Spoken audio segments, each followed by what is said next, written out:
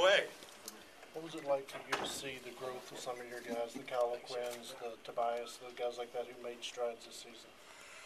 Well, I think it was good to see. You know, I think if you look back on a year, I think we made some positive strides. You know, strides in the right direction. I think clearly the win-loss record was not very good.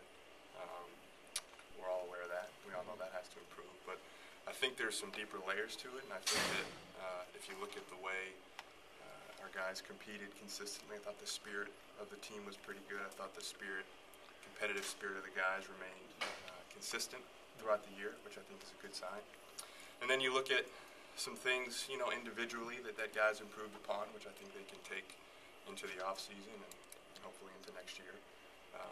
I also think guys got better collectively, learning how to really execute the different systems we try to run on the offensive and defensive side, and just kind of getting familiar with each other in the NBA game, really. So I think those are all things that will continue to hopefully improve moving forward. Rob, you've focused on the draft last year, this year. What can you tell fans to expect next year? More of the same. You know, I think we'll continue to try to do our work to identify the best ways to improve the team. And what we don't want to do is skip any steps. So I think we'll be methodical. We'll continue to be very strategic in how we add to the team, how we improve the team. The draft is certainly one area to do that.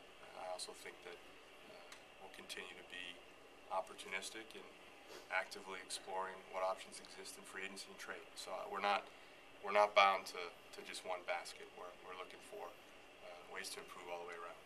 Isn't there a fine line between incremental and being aggressive?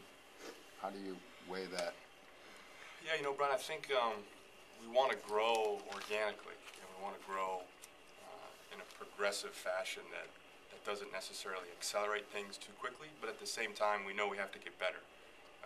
So I think there is a balance there, but I do think that the way to finding a healthy balance is just staying disciplined and trusting the way we go about analyzing things, trusting the way we go about evaluating our players and our team and where we think we're at, and then making the best decisions we can moving forward. You're about to add two lottery. You have 2 lottery picks. You've always said you don't want to be too young, don't want to be too old.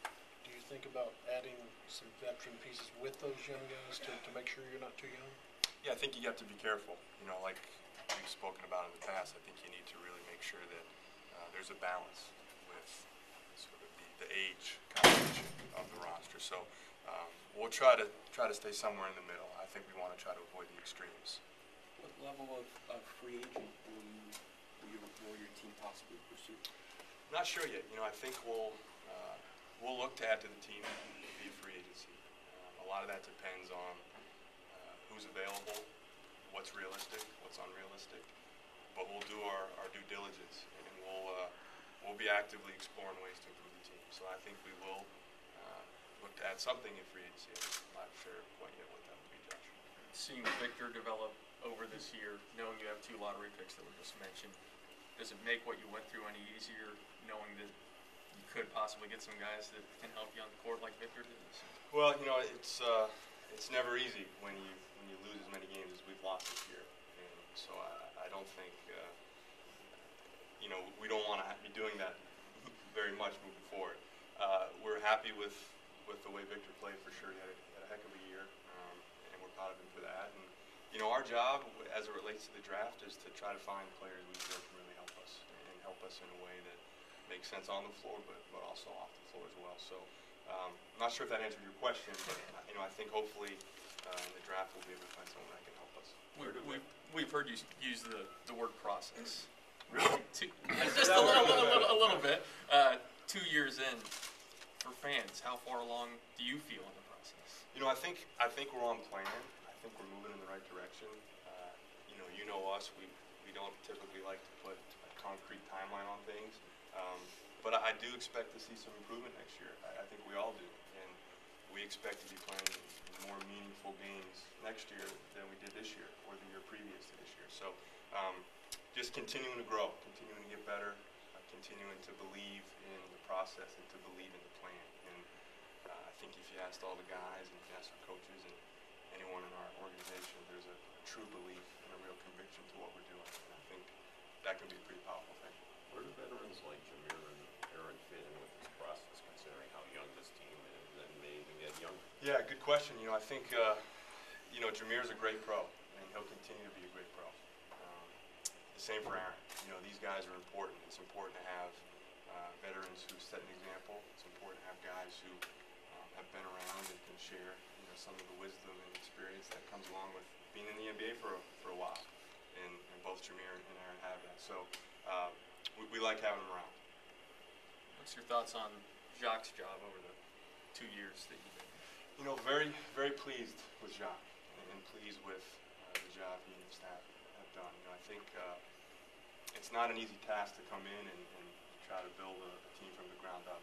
And Jacques has been incredibly consistent in his approach, in his message, and in the way he treats the guys. And I think, you heard a little bit of him yesterday talking about putting guys in different situations to challenge them.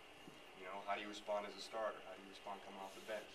How do you respond mentally in different ways? And I think his ability to challenge guys, sometimes subtly, sometimes not so subtle, I think it's good for the group and it's good for the development of the guys. And I think all of our guys got better this year. I think that's a real testament to Jacques' approach. And he always puts the organization first, and the best interest of the organization first, and that doesn't go unnoticed. Rob Jacques has talked about, because these young guys have played so many minutes, because they've been on the floor at the end of the games, that maybe it'll speed up the learning curve, that maybe you can be better quicker because these guys have been through the fire. Do you believe that?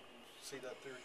Yeah, no question, John. I think that there's no substitute for real NBA experience, and you can't really replicate that type of experience on a practice court or in a D-League game.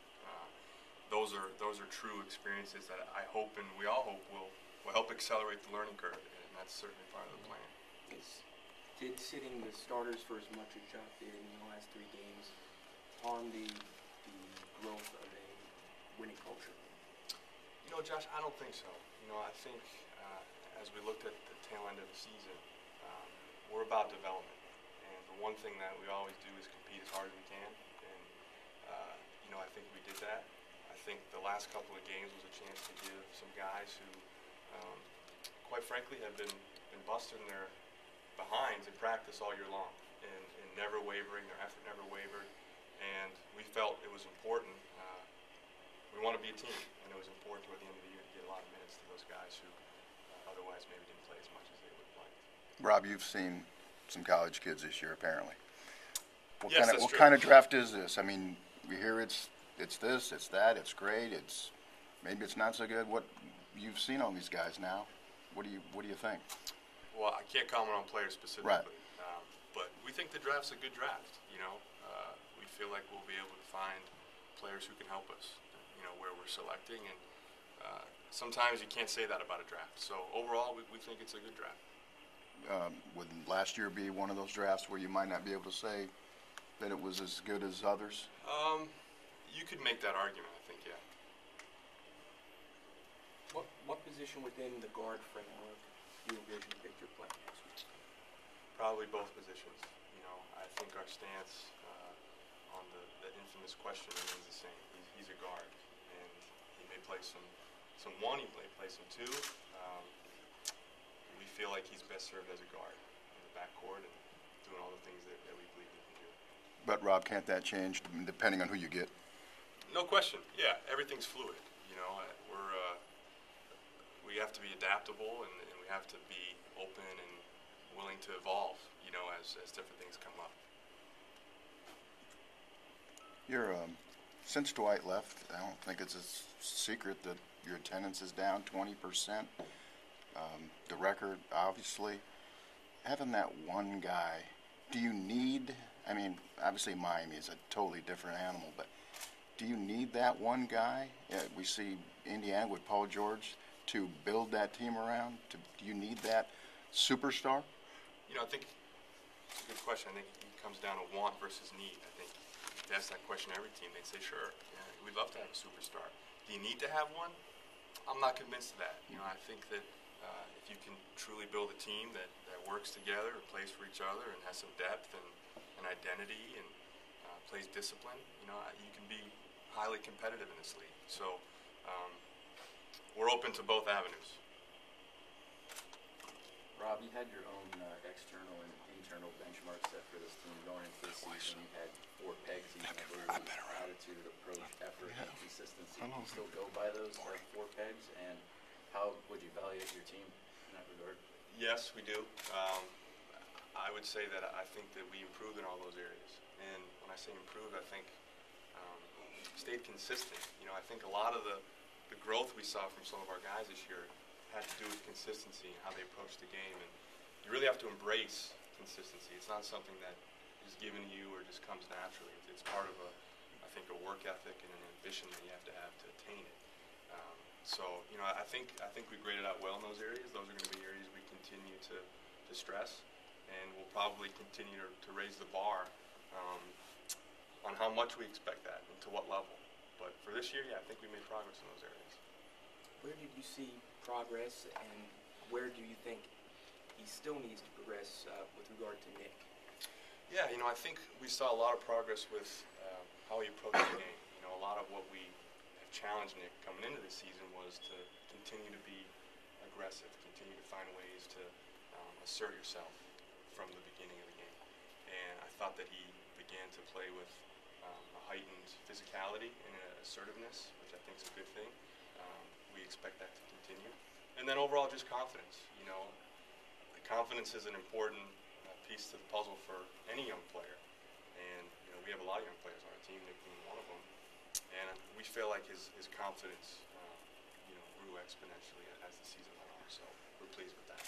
Rob, are you of the mind that you need to put all your assets on the table to do whatever you have to do, whether it be it number 1 pick, number 11 pick, players? Yeah, you know, to Brian. get better? Yeah, you know, we're going to stay flexible. You know, if that's what it takes to do what we feel is in the best interest of the team and what we need to do to improve the team, then, you know, absolutely. We're open to anything. I don't think we're in a position not to be open to that type of scenario. Because some people would paint you as the draft guy. But if opportunities come along for a veteran guy or a young veteran guy, for whatever reason, a team wants to move him, we're not going to discriminate against ways to improve the team. You know, whether it be through the draft or through trade or free agency or you know, if we can trade our columnist or our beat writer for someone, maybe we'll look to do that too. So we're definitely open to anything. yeah, Josh, you're out of here. It's early. Does Pat go to the lottery with his ping pong balls again? Or? You know, we don't know yet, but that's certainly an option. Where did you see growth from Victor within the season? You know, I think that's a good question. I think, you know, at a certain point the game started to slow down for Vic.